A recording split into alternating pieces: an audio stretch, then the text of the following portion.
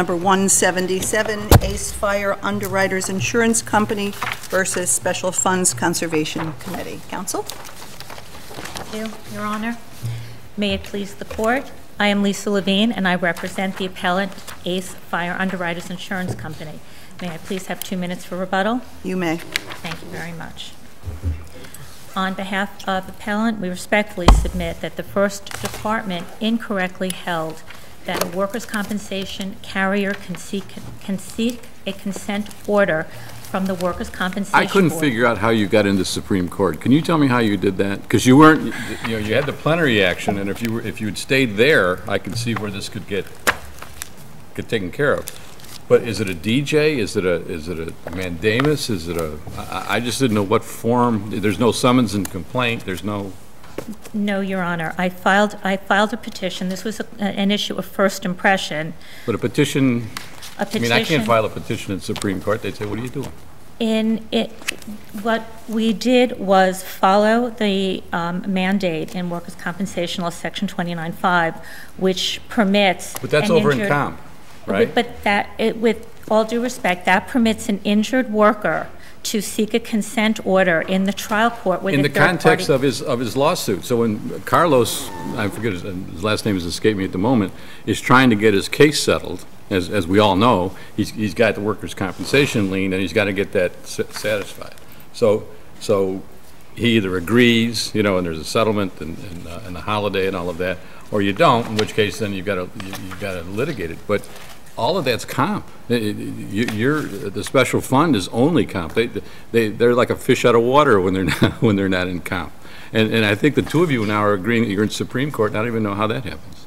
Well, even though the special funds only is liable for reimbursement of certain benefits that are paid to the carrier under 15.8, there is no remedy for a workers' compensation carrier to seek reimbursement if it fails to obtain consent. Now, what's the basis of the consent requirement? What is the basis of the consent requirement is in Section 29.5, and that the Catapano Court specifically said the Third Department held in Catapano versus Jow that where 15.8 liability has been found pursuant to workers' compensation law section 29.5, the carrier must seek prior consent from the fund. What was Catapano based on? I mean, where did they?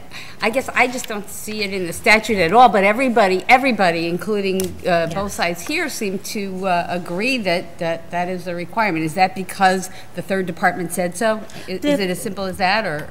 I believe the Third Department did base its reasoning on prior workers' compensation board decisions, such as Brigada Farmland. If I have a personal injury case and I settle it without the consent of the carrier, without the Correct. You would be in that. You would be complaining in the context of the personal injury lawsuit. You'd be going in and saying, Judge, they settled this case for $500,000, and we've got a lien of $330,000, and they didn't talk to us, and we're entitled to that money.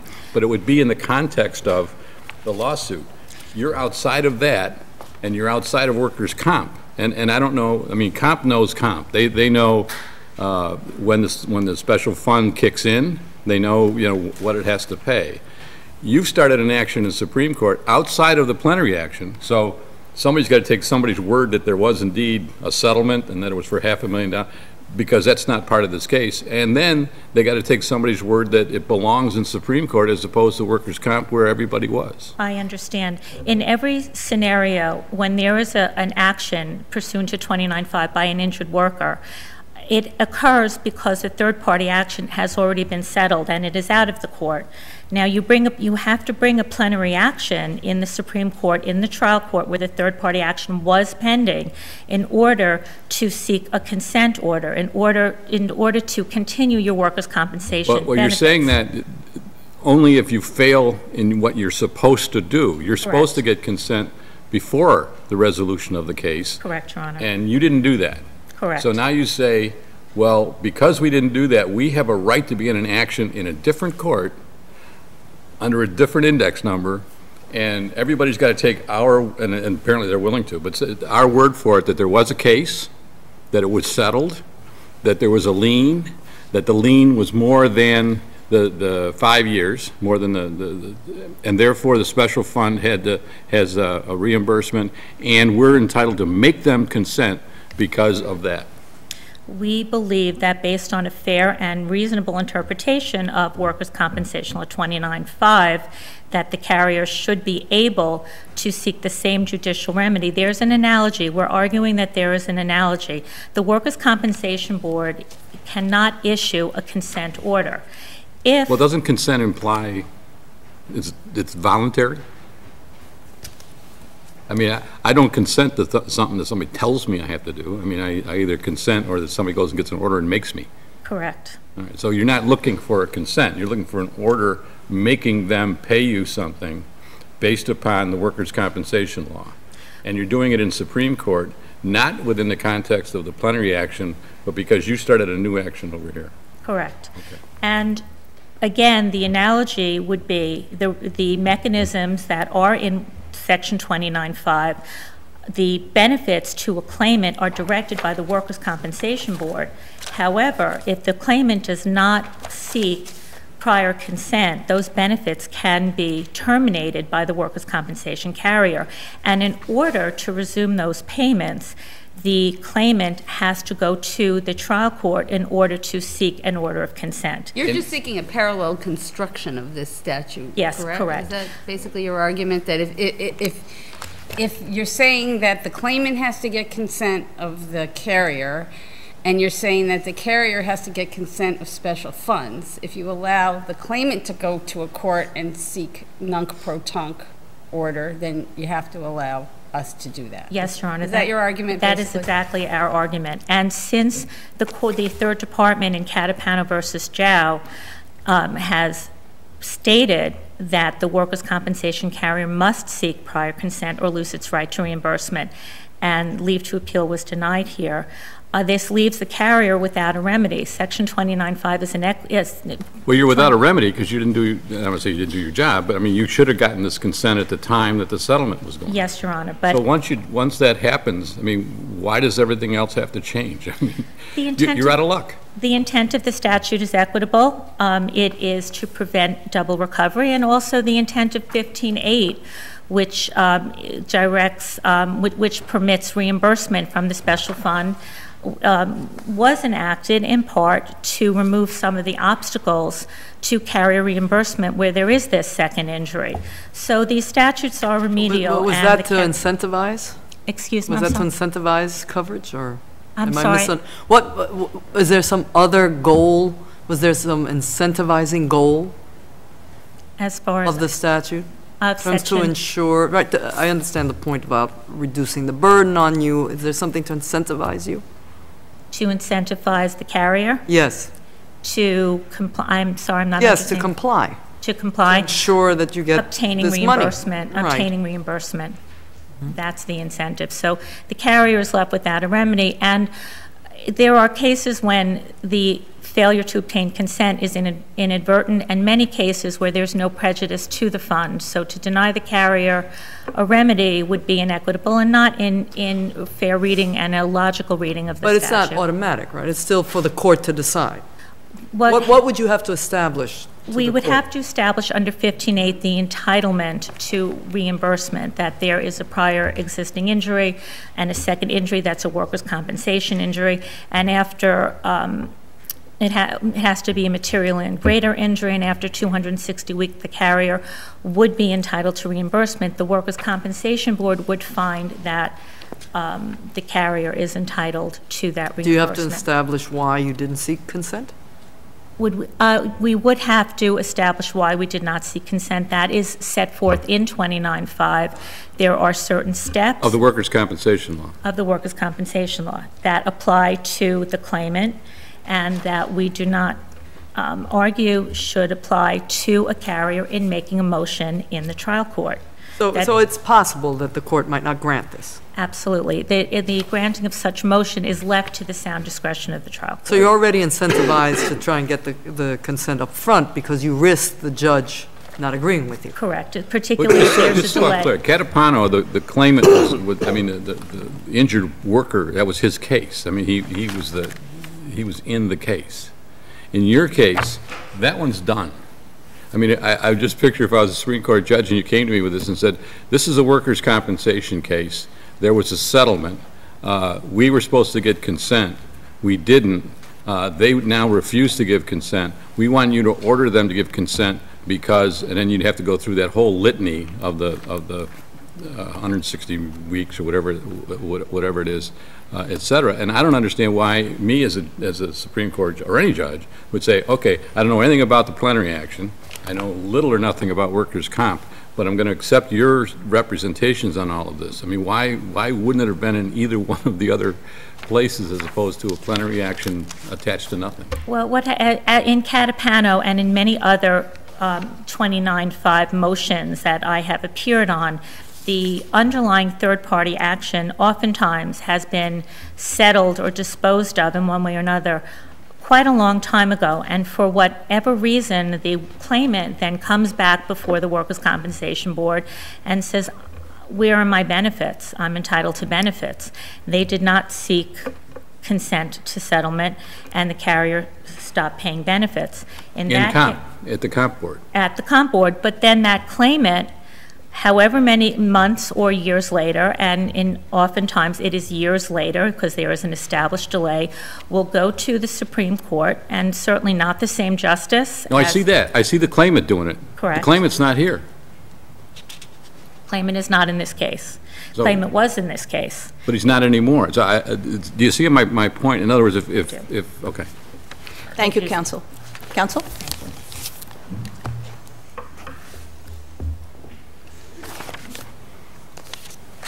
Good afternoon. I'm Jill Singer for the Special Funds Conservation Committee, and I'm sure you don't hear this very often, but I agree. I agree with the appellant that, and I mean, it's undisputed. Given the fact that you agree, it goes back to Judge Piggott's point. Shouldn't we be hearing from the Workers' Comp Board? You're a not-for-profit, right? Or you're right. You're the agent for a not-for-profit, right? Exactly. Why wouldn't we be hearing from the Workers' Comp Board in this context? Because the carrier never pursued this under Section 23 of the Workers' Compensation Law, which would have been the would have went to the board panel, and then it would go to the third department, and then the exclusive jurisdiction over workers' comp cases are with the third department, in which case the board would be a party to that action. But this is not the avenue that. That's the normal way, right? Right. If it had come up that way, then the Workers' Comp Board would be here right now arguing their point of view and what policy they represent. But without them here, yes. You two both agree on what result we should come to. Yes. And that would be a detriment, theoretically, to them, even though they aren't here. But hasn't the board said that they have no authority to grant a non-protonc order? Haven't they said yes. that it needs to go through the court? There's case law that the board does not have the authority to issue consent. There's not just board decisions. So could the carrier go to the board and seek consent and have it get to the appellate division that way? That's my question. Is there a way to do that? They didn't do that, and I don't, so I can't really answer what would have happened if they had done that, but I know that there are... Has anybody done that in your, you're counsel for the special funds. I know you've been counsel for the special funds for a while. Has anybody done that before? I've never seen anyone try to get consent from the board, but I have seen the board in decisions say, hey, we don't have the authority to give consent. And that's probably the reason that the appellant didn't take that route, and they went immediately to Supreme Court and filed their. So I'm sorry. How did the board? How did that come up in those decisions you're aware of in front of the board? Because someone went to the board? No. I think it was just dicta in the decision itself, where they just said no. In similar cases where the carrier did not seek the consent of the special funds, there have been findings, which is what led to Catapano, findings where the board said, okay, well, you waived your right to reimbursement, you didn't get the consent of the special funds, and in some of those decisions, just in the dicta, it was implied that the carrier would need to go to... Why do they need your consent at all? Because we're a liener. We reimburse them for the benefits. Because you're a liener on what? For benefits paid prior, any benefits, we reimburse the carrier after a certain number of weeks. After 60 months, right? 260 weeks, or, yeah. well, it depends on the case. Right, so then that money is essentially our money. We're reimbursing them at, So, under statute. but isn't it within the context of the plenary lawsuit? In other words, the injured party here settled it for $500,000. There was a compromise in which the carrier got roughly 100 and some thousand. I assume there was a waiver of future payments, the holiday, as they always talk. Correct. You should have been involved in that, should you not? That's exactly the point. They should have gotten us involved because we are obligated to reimburse them, but they didn't get us involved, and that's the whole But that's in the problem. context of the plenary lawsuit. That's why I don't understand why you'd be over here, where, I mean, suppose I'm the judge and I say, you know what, I think not only are they right, I think you should pay the first 5 years. I think you should be paid from the beginning. That would be harmful to as Judge Fay's pointing out, to perhaps the Workers' Compensation Board, who's not a party, and would set a precedent that maybe nobody likes because it has absolutely nothing to do with comp, but I think it's equitable and fair, and I'm going to do it. And I don't even know what happened to the injured party.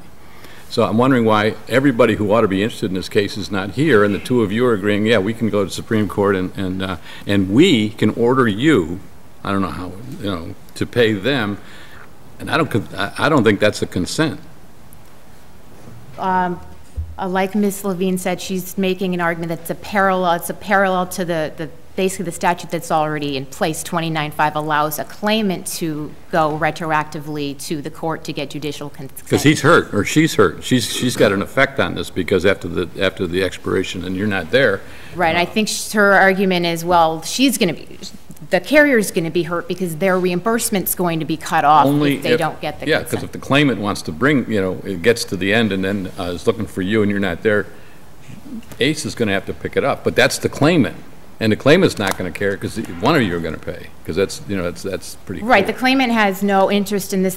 They're getting their workers' compensation benefits, assuming the credit's more than elapsed by now. I mean, they're getting their workers' compensation benefits. This particular action is about the carrier and the special funds and the reimbursement, which is in jeopardy. It's under Catapano. They waived the reimbursement because they didn't come to us when they should have for consent. And you both agree, you both agree that your consent is required.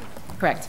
Do we have to decide that in order to do what you both want us to do to reverse this case and send it back? I don't think that's disputed. I think it's the Catapano, it's I think clear. I don't think it has to be a new decision. What if Catapano, which is really not before us, was wrongly decided? Do we have to follow it? I think there's nothing, I mean, the law under Catapano is if the carrier doesn't get consent, which they concede they didn't, then they are out for the reimbursement. So I just think it's a matter of fact that they didn't get the consent, so they're out the reimbursement. Could it ultimately affect the claimant if we said that there's no remedy for this failure to get consent of special funds? Would it be realistic to think that the carriers might then raise their rates and that somehow that there ultimately would be some fallout? No? I don't think so. Actually, it's quite the opposite. They would make sure that they got our consent if that was in fact the finding. So I don't see that happening. I don't see any negative consequence for the claimant. I guess it's not in front of us, but why would you not consent under the circumstances of this case? Well, they didn't ask. They didn't ask for us to consent. That aside, they came, several months later, and I mean, we have the Catapano case, which says, hey, you don't have to reimburse them if they didn't get your consent. So as an attorney for the special funds, why would I then go and say, okay, we're just gonna reimburse you anyway when I have a case that says I don't have to? So it wouldn't bother you if we ordered you to assume the duties that you normally undertake, even though they didn't get your consent? I think they need to go through the motion. I mean, they would need to go through the hoops, I should say, of obtaining that consent retroactively, just like a claimant who didn't get the consent of the carrier. It's not as simple as just saying, okay, I'll give consent. I mean, that's not automatic, right? The judge might deny it? Well, right, because under Section 29.5, there's a a whole series of steps that they need to show. They have Like- to file a petition and A petition where? to get the non-protunct order, the judicial consent. The petition under Section 29.5 gets filed with the, and this again relates to claimants versus carriers, not necessarily, like there's nothing, like we said, out there in this to deal with this particular situation. But under Section 29.5, it is there's a very well structured framework for what a claimant has to do, what they need to produce in order for a judge to be able to make an intelligent decision whether it. But that's the claimant. Right, that's the claimant, like, and that's what their argument is, that should apply here also. In comp. Correct. That's the claimant in comp going to the Supreme Court looking for retroactive consent because for whatever reason they didn't get consent initially, and that's a remedy that's set forth in Section 29.5, allowing claimants who for whatever reason didn't get the consent, or maybe the carrier just withheld consent. Is your position they have to satisfy more than these requirements that are applied to the claimant? No. I mean, they're actually pretty stringent. They're pretty decent requirements. We're just agreeing that they should have that remedy and that they should meet those requirements. So you're protecting the integrity of the fund and the integrity of the policy, the way you see this case? Correct. Thank you, counsel. Thank you so much. Counsel? Did you consider going to the board? We cannot go to the board because the board does not issue an order of consent. Therefore, there is nothing to appeal to a board panel or full board under Section 23, and therefore there will be no order of the board, the full board, to go up to the third department. Therefore, the carrier has absolutely no remedy. In the Empire State case, which was determined by the second department, the carrier failed to get consent, and that was, I believe, right after the Catapano decision came down. So that was a particularly, outstanding, issue because it was, the rule was not in place. It was an inadvertent, a situation where the carrier did not obtain prior consent. And as Ms. Singer pointed out, the fund under Catapano can just withhold consent because it wants to. And that does not, stand to reason. That's not in keeping with the immediate. It's that you didn't comply, right?